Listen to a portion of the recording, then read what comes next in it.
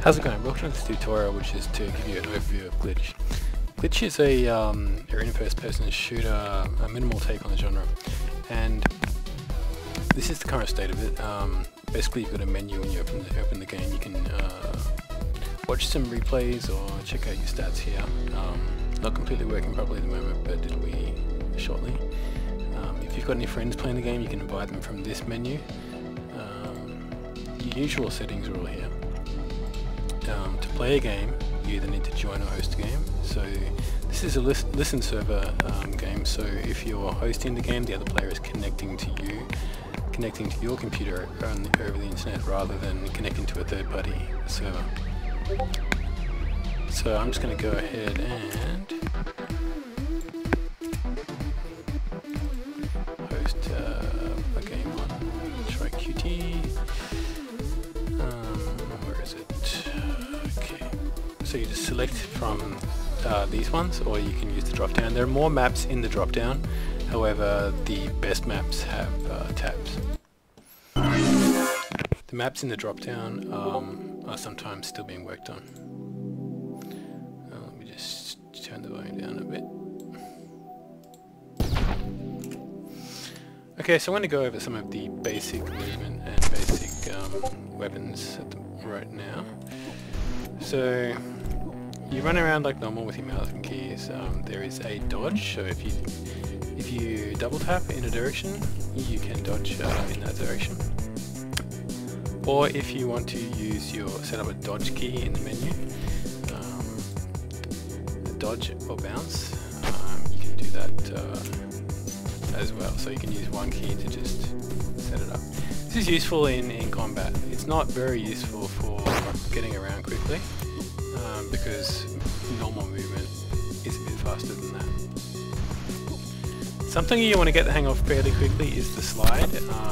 So if you set up a button for sliding, the mouse button, then this or shift. A lot of people might prefer to use shift. This allows you to do a slide. You don't need to hold down the slide button to do a slide, you just need to press the slide button once while you're in the air,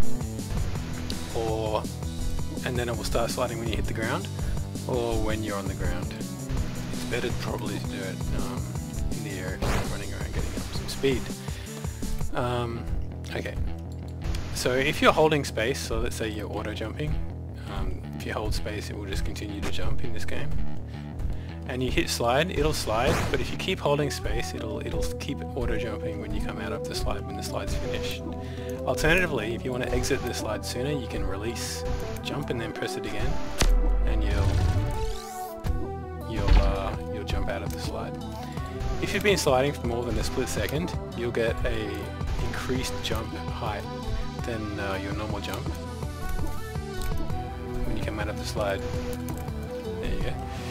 Alright. The next movement thing you may want to know about is step jumping. If you see a step or a ramp and you jump onto it and then hit jump again, not auto jump but you have to hit it, you will get quite a large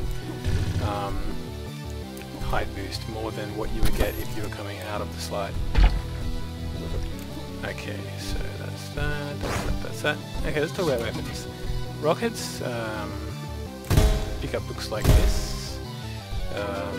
You can do rocket jumping, otherwise it works pretty much how you'd expect, just splash damage. You can also, we've also got rails,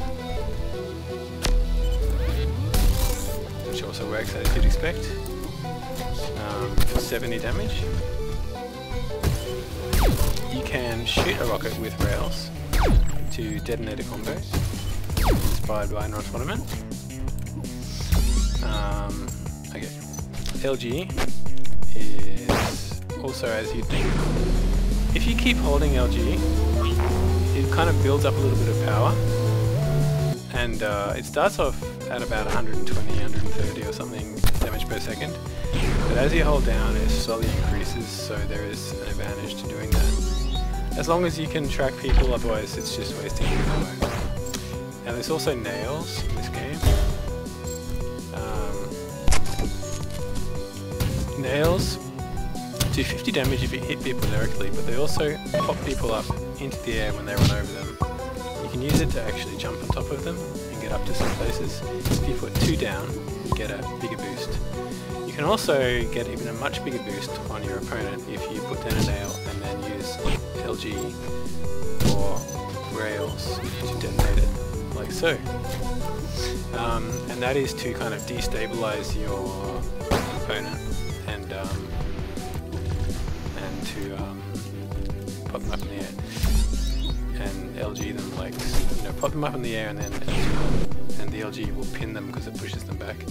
Armors, you got your red armor, I just took it for 100, yellow armor for 50, and also armor shards for 5. The armors are on a 20-second respawn, and these shards are on a 10-second respawn. That was an ammo, that gives you 60 ammo. Ammo is pretty sparse in this game. There's one type of ammo for all the different weapons. So this goes for rockets, rails, LG, and nails. That's the large ammo. You've also got smaller ammos. Like the smaller shards, they respawn every 10 seconds. I think the ammo is every 30 seconds or 40 seconds, so a bit slower than the the other ones. Lift jumps are useful, so if you got a lift like this, you can use it to just get up to where it's going, but you can also dodge off it to clear the map laterally, or just jump off it to get a bit of extra vertical health. You can also do rocket jumping off it, and it will add to that. For example, there's sneaky health up here. Relay to kind of camp the red armor. Alright.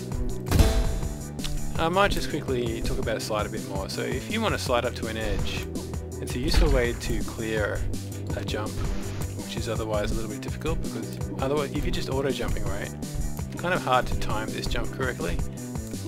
But if you're just running around holding space, which you will be doing because that's how you get some speed, you can slide up to the edge and then do an extra big jump when you can have the slide. For step jumping, here's a useful place to use it. So if I jump and then press jump again on the lip here, I get that extra height for that. Talk about game types. We got Deathmatch has a few maps. TDM has different maps again. Some of these maps are also in Deathmatch. Oh wait, sorry, no. All of the TDM maps and all of the duel maps go into Deathmatch. So this is the biggest map list. So it combines duel and TDM. Duel has a few. We've also got Huni mode, which is a duel map. It's a duel game mode, a little bit less intense than normal duel. So every time someone makes a frag, the round restarts, and the rules are like tennis. So you get one advantage to a player. If that player wins the advantage point, they win the game. And there's a few maps specifically designed for Huni mode there as well. Capture the balls is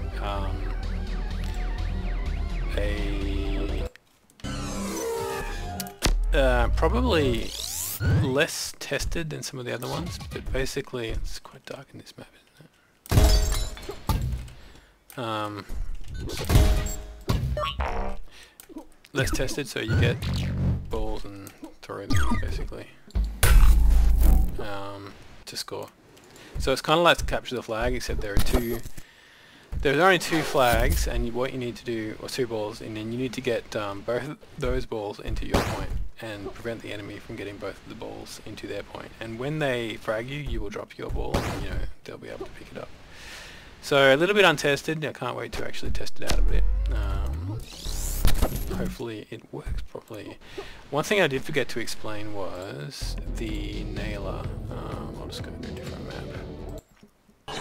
The nailer, as well as popping you up if you hit it, jump on it, can also be used to climb walls. So it doesn't give you as much of a boost as it would if it was in the ground. And it uses quite a bit of ammo, 5 each time, but it's quite useful to get around. Here's a good place to do the step jump, or double jump, or whatever you want to call it. Get these sneaky things up here. Alright, so that's a little overview of where glitch is at the moment for the new players. Cheers!